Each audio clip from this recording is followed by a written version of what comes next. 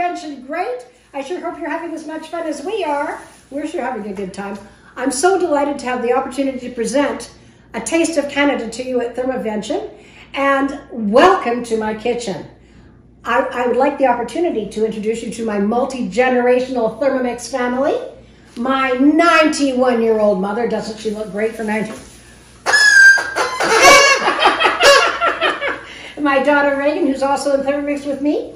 My mom uses her TM5 every day. Of course, Reagan and I have our TM6. I started with the TM31, and my grandchildren, oh my goodness, they love their Thermomix too.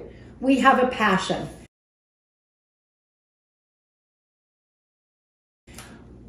One of the reasons is 2021. Oh my goodness, it's been such a year, hasn't it? Such a year. Here, let's perk it up.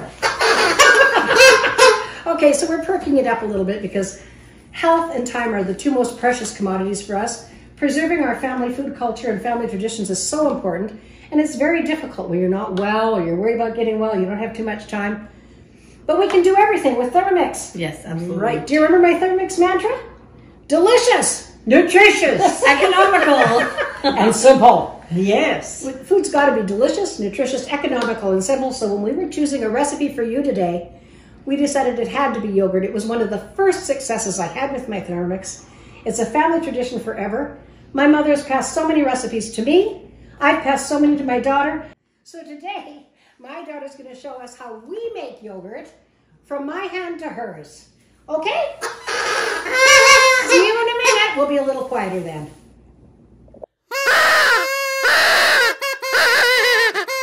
So take it away, Reagan. What do we need to know about yogurt? We just need to know ingredients. The best possible ingredients you can get. 2 liters of whole milk and yogurt, plain yogurt. So we're using 60 grams of yogurt per 1 liter of milk. Excellent. And just a little note on that. Wonderful information. It's a little more difficult sometimes to find plain yogurt that has nothing in it. You're looking for plain yogurt that has only milk, milk solids, and yogurt culture. That's it. So take it away. Let's get started here. Amazing. High fat milk. So we are going to just add the 2 liters. And you don't need to weigh it because we know it's 2 liters. Okay, I'll take that. Oh, that's good stuff. All right, so we've got the 2 liters of milk. We're not using this right now, right? No, we don't use that yet. So right now we're gonna heat this milk to 80 degrees and for 20 minutes. 80 degrees, 20 minutes at speed 2. And why do we do that? To kill the bad cultures, or to kill the bad bacteria, sorry. Yeah. Actually, it could be culture, but we want to kill the bad bacteria. So we make a great foundation for the yogurt culture. So we're going to do it, and we'll see you back here in 20 minutes. 20 minutes, 80 degrees, speed 2. See you back in 20.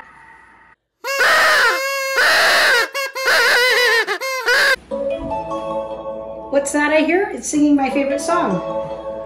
Oh, Valerie. Sweet Valerie, come open me. Almost had it. Almost had it.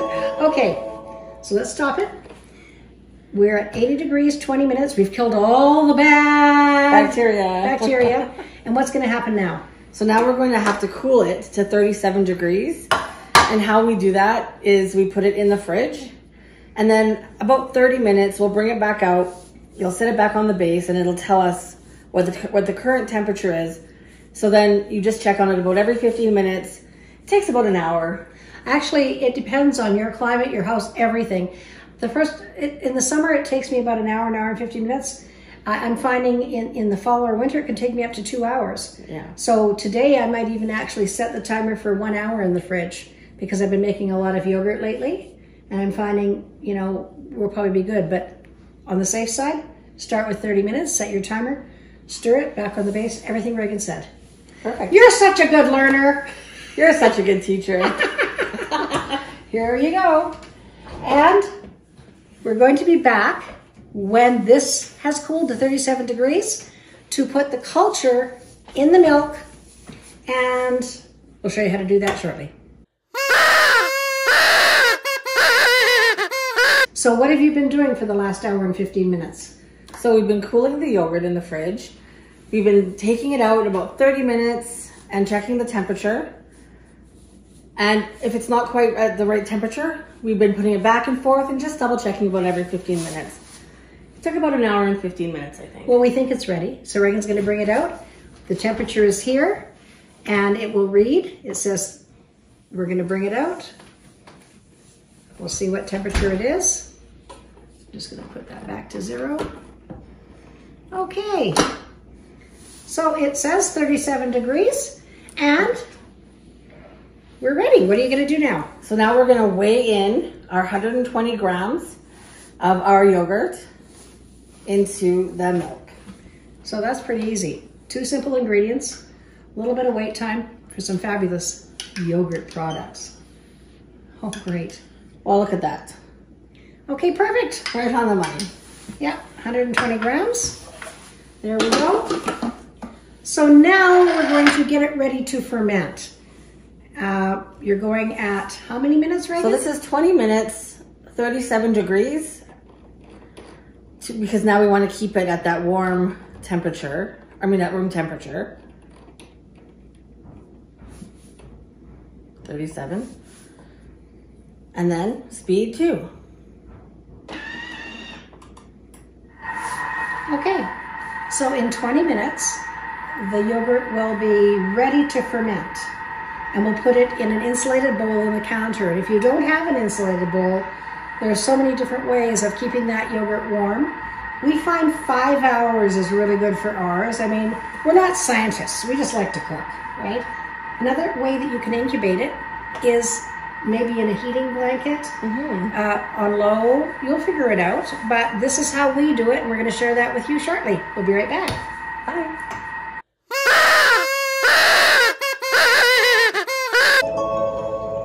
All right. Well, I guess it's done. We have in the bowl for 20 minutes. We've had the milk with the yogurt. And now we're going to pour it into our thermal serving bowl. If you don't have a thermal serving bowl, you can use other bowls. Make sure you cover it, keep it warm. Even a heated blanket will work. So we are going to pour this gently so we keep all of it into the bowl. And we're going to leave it on the counter for 5 hours, and then we're going to put it in the fridge overnight. To the top. So we're going to put our lid on. And now we're going to leave it for 5 hours.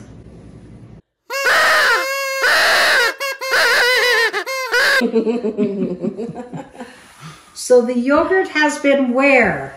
In the fridge overnight. After 5 hours on the counter, let's check it out. Let's check it out. Okay. Oh, it's heavy. Heavy and gorgeous. All right.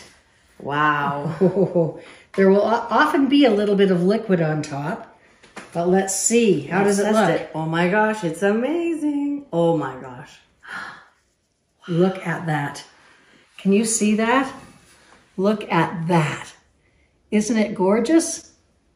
All right. It is so beautiful. So what are we going to do with it? So we are actually going to pour the yogurt onto our Varoma trays that we have covered with cheesecloth. Who has 2 Varoma trays, Reagan? 2 people that are in the business. or that own Thermomixes. Yeah. If you don't have 2, what would you suggest? Then probably in a colander. Well, how about 1 at a time? Just half and half?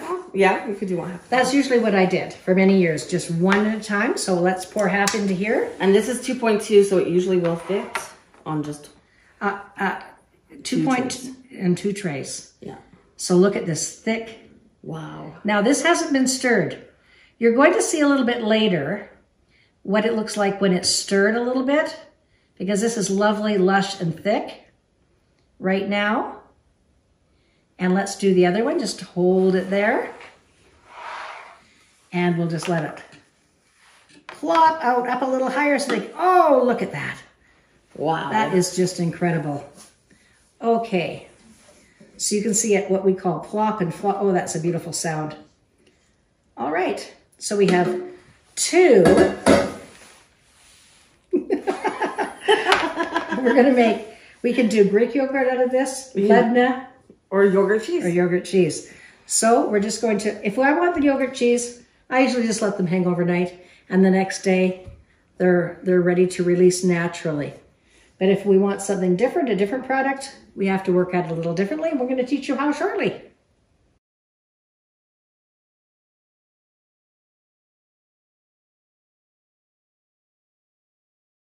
We're missing someone. We're missing Reagan. We're doing yogurt, but she's helping me with a couple of things right now, and she'll be here in a minute. So we are at the phase where I just want to show you. This is that beautiful yogurt that we just made. This is how it looks when it comes right out in the morning. It's beautiful. The shelf for the Varoma and several layers of cheesecloth, 4 to 6 will be fine. And I've got them laid out here. I'm going to put it on the sink over a bowl that's going to catch the whey. And I'm going to right now, look at this, gorgeous. Can you see the texture of that? Can you see? Oh, isn't that lovely? Now, I've already used half of it. So 1.5 liters will fit in this Varoma tray really nicely. Almost 2 liters, to be honest, but 2.2 is stretching it a little bit. So I'm just going to do half at a time. And what we do is 4 to 6 hours will be this beautiful, incredible Greek yogurt. Nice, thick, luscious yogurt that you love. Just hang it for 4 to 6 hours. And in 4 to 8 hours will be Labneh. Reagan, is Labneh your favorite? Yes, Labneh is my favorite cheese. It's a nice part of the yogurt, sorry. It's on the way to cheese. Yeah. It holds its shape. It's a really thick, lovely Middle Eastern yogurt product that we just love. And then 8 to 12 hours, you're going to get yogurt cheese. So let's put this away so that we can get it hanging to make some beautiful Greek yogurt. And then, would you pass over here? What do we have here? Look at this. We have already, can you see this texture? Sometimes I use a really clean dishcloth instead of cheesecloth. I like the texture it leaves. Look, it's so easy to separate. It's been hanging about 8 hours. It's a little moist in the middle. So I just place another one over top of it, flip it upside down with the tray, lift it up, peel it away. Look at that beautiful texture. So easy to do. Then I lift it up, place it back into the Varoma tray, and I leave it sit for another couple of hours. It'll be ready to roll into a ball, and I will have yogurt cheese. And those are all in the instructions of your recipe. The first couple of times, you might need to use a D-shaped dough spatula, just like this, to help clean it off the cheesecloth if it's sticking a little bit, to put it on top of the other one, and that will really be so easy for you. So what we're going to do now is we're going to do this together. I've got some started in 1/2 cup of gorgeous fruity olive oil, my favorite. And then I've got this, yeah, you can put that aside. And I've got this very small ice cream scoop. And look at the beautiful ball. It just kind of makes, it helps me to make the perfect. And I just put it in my hand and I roll it. Look at that beautiful yogurt cheese ball. All right, I want to give you another close-up view about how to do yogurt cheese balls. I use this small ice cream scoop with a beautiful clump of yogurt cheese that I had prepared and just prepared into a ball. And you can see the nice texture on it that the cheesecloth has made. I just take the ice cream scoop, get almost the same amount every time. Not exactly, it doesn't need to be exact, but close. And I portion it, roll it into a ball, and set aside. If I can do it, so can you. Now, if you use 2 liters of milk and you make yogurt and you hang it to make yogurt cheese, you're going to end up with about 33 yogurt cheese balls. Wow, that's a lot. Yeah, it's pretty nice. If you do half, you'll end up with about half. So you can keep half for yogurt or half for Labneh or half for Greek yogurt and the other half for the cheese. That's what I would do. Yeah, however you like to do it. So we'll be back in a few minutes. We're rolling cheese balls. Okay, didn't take us long. We're all finished. I didn't put them all in here because they would stick together And it's easier to put them here for now, and I'll move them back and forth in a minute. So let me explain how I do this. I have this incredible, you can just do this and put them in a jar like this, completely covered with oil and sealed tight, and they will keep for months, 6 months, 8 months, in totally fine in the fridge. As long as they're all covered with oil, you have beautiful yogurt cheese anytime you want with that beautiful olive oil. But I like them like this. This is my own spice blend, which I'm crazy over. And actually, I'm not the only one. So we've shared the recipe with you. It's been on my website for a very long time. I don't know how many have made this, but anybody locally that's ever tried these is really crazy over them.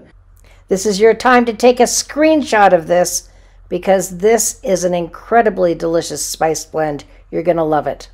So let me just go in. I've got about 14 balls in here to start, and I've got a tablespoon of Maldon salt. It's a thicker finishing salt, and I really like the Maldon salt, so we'll add 1 tablespoon of Maldon salt. And I've got 3 garlic cloves totally minced. And so I'm gonna add the 3.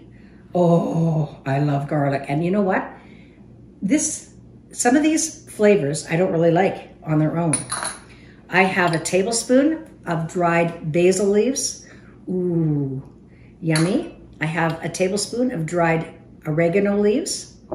And then I have a teaspoon and a half of caraway seed.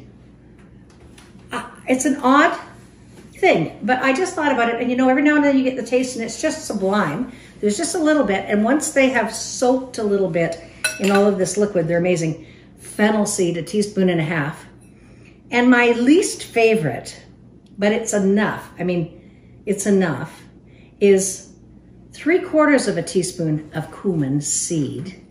Ooh, it's just enough to add that little je ne sais quoi. And it's that Middle Eastern hint. Same amount of some hot red chili flakes. Can you get me a spatula, Reagan? Sure. Because we're just going to right now have a little bit of time rocking and rolling these balls. So here they are. And I want to take them back and forth. This is how I mix them. And I'll put some now of these ones. I started out with a 1/2 cup of fruity olive oil. That's plenty if you're doing half, but I think I might use a little bit more. And I'm just gonna get some from behind me there. Thank you so much. Lovely. And just enough to cover these, you know, so that they're not sticking to each other. Just a little bit extra, a tablespoon or so. And I'm gonna put them in here. And then this makes for just a lovely, we just go back and forth. Oh my goodness, it sounds a little silly, but you have no idea how good these are. Oh, honestly, really, they're just absolutely to die for. I have friends that beg me to make these for them. And of course I do. That's what friends do. I'm just gonna wipe my hands on the cheesecloth here. So I've done it in 3 batches. And again, about a tablespoon or so of olive oil, just to cover. And let's put these in there. And we don't want to miss any of that delicious goodness. Oh, thank you, that's just what I needed, a mind reader. So this is the best way, for me anyway. And I'm going to start just with some oil and my lovely, gently, oh my goodness. Come my little babies, let's go in your bath. And now these will keep in the fridge again because they're covered with oil. As long as you top them up and make sure they're actually covered with oil. So they're gonna keeping a few behind because I wanna make sure they all fit in nicely. I'm just gonna put some of them in this second bowl here. You and I can have these for a treat later. You know, when I taught school, my students always thought that the spatula was called Mrs. Rogers' money-saving tool. So you see, that is absolutely gorgeous. And now what we're going to do is we're going to top it up with oil. Isn't that so pretty? I could probably fit another 1 or 2 in there, but I don't want to squish them. They're still quite soft and tender, and we want them to be very lush and creamy. We don't want them to be hard and cardboardy. So this one might need a little bit of moving around just so that it's totally covered. We don't want any to be sticking out. We want the oil there. It's really amazing how when you're moving them around, they literally are so solid, and they just, I mean, you're being gentle with them, but still, like, they are very solid in their shape. They're beautiful, and I'm going to take a picture for you. Just for you, completely covered by oil, our lovely yogurt cheese balls. My jar lid, we just do this. Make sure that the seal goes around like this. I just put this on. Now, these are preserved.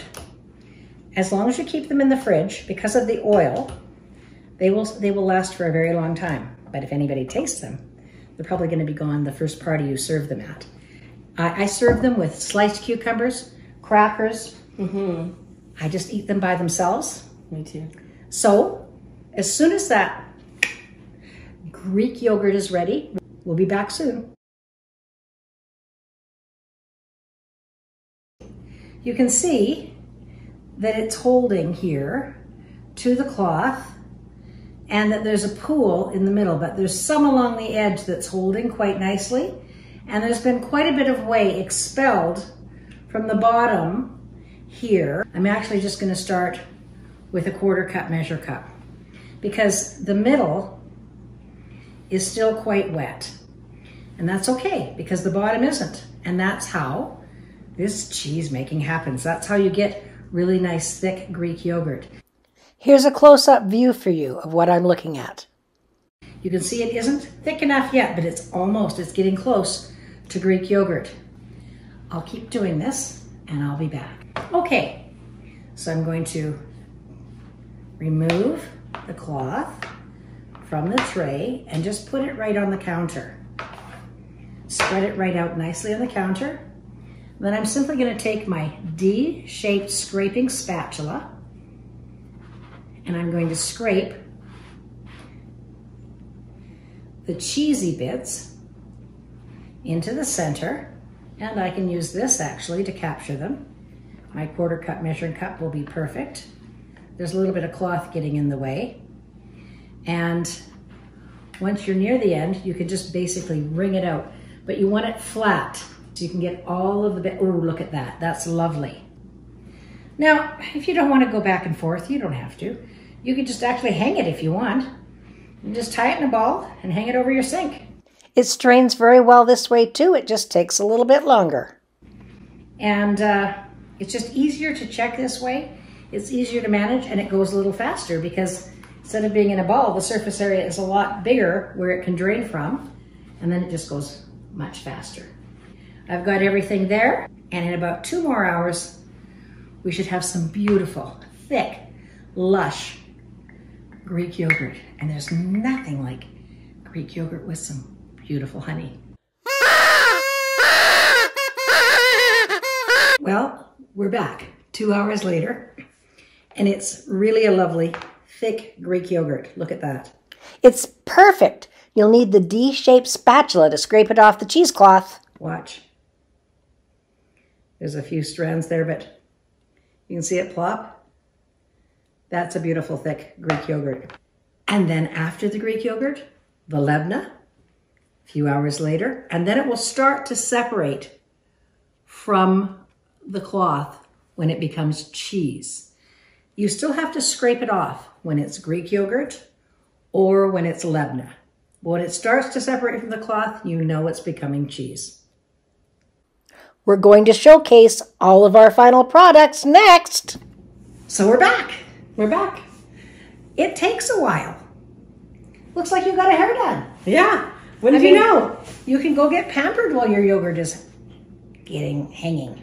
So it takes a while to go from your yogurt, which is beautiful, beautiful, look at that wall, gelatinous, even though there's not one bit of gelatin, setting or gelatin or anything in there. And this is the yogurt, the regular yogurt, after it's sat a couple of days. Right now, it's perfect. And then it will be quite runny. But if you keep 60 to 80 grams and hold it back for your next batch, it will get thicker and thicker like this.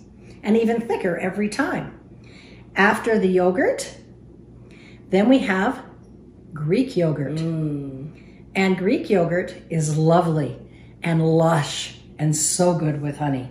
Oh, yes. We had the very good fortune of going to Greece and I said, how do you make that? Well, we hang it. And then there's Labneh. Now Labneh, you turn it upside down and it doesn't fall off the spoon. You can't roll it into a ball. It doesn't fall off the spoon, but it is so lovely and delicious in so many lovely recipes. And then last, and certainly not least, we have my very favorite, which is the yogurt cheese ball. And these have been marinated now, just a little bit. And we've seen earlier the quality of the cheese when it was hanging. And these are in these gorgeous herbs, which I really love. Time for an up-close and personal view at all of these goodies. Okay, let's take a look at everything that we've made a little bit closer up with the yogurt today. So here is some beautiful, thick, lush yogurt just made last night with our own starter. 60 to 80 grams of our own starter. You saw it was very nice and thick. When you start out with a commercial brand, that's even though it's plain, it'll be a little thicker than this at first, but by the second day it will be quite runny. It's a good place to start though because it's really nutritious and good for you. If you hang it for anywhere between 4 to 6 hours, you'll get this beautiful, lovely Greek yogurt. Oh my. And if you hang it longer, you'll get this incredible Labneh, which doesn't drop off the spoon. Oh, you see that? It just doesn't drop off the spoon. And if you hang it longer, we'll get this incredible yogurt cheese, which we've already rolled and made into a yogurt cheese ball. They're lush and lovely, and they can actually be rolled in our hands, and they're so tasty. Hello, do you believe me now? Oh my goodness, yum. These are my favorite. These, this, and they're all my favorite. 4 different Wow, that's incredible. products with simply milk and a yogurt starter. It couldn't be simpler. It really couldn't. Or more delicious. Or more delicious and healthy. And healthy. And healthy. I mean, we're working on that, aren't we? Yeah. I hope that we've inspired each one of you to try to make yogurt with Thermomix. I hope that you found some useful, valuable tips. And importantly, too, I hope that you continue to take your Thermomix passion forward in your family to create your own family food traditions and try these multicultural tastes all over the world, especially, whoa, a taste of Canada. But we're not done. Let's just have a little chat here, because what we're going to do right now, would you like a yogurt cheese ball? Sure. Whoa. Would you like a Whoa. Me too. So here's cheers to you. Happy thermoventioning. Have a lot of fun. See you soon. Cheers. Bye-bye.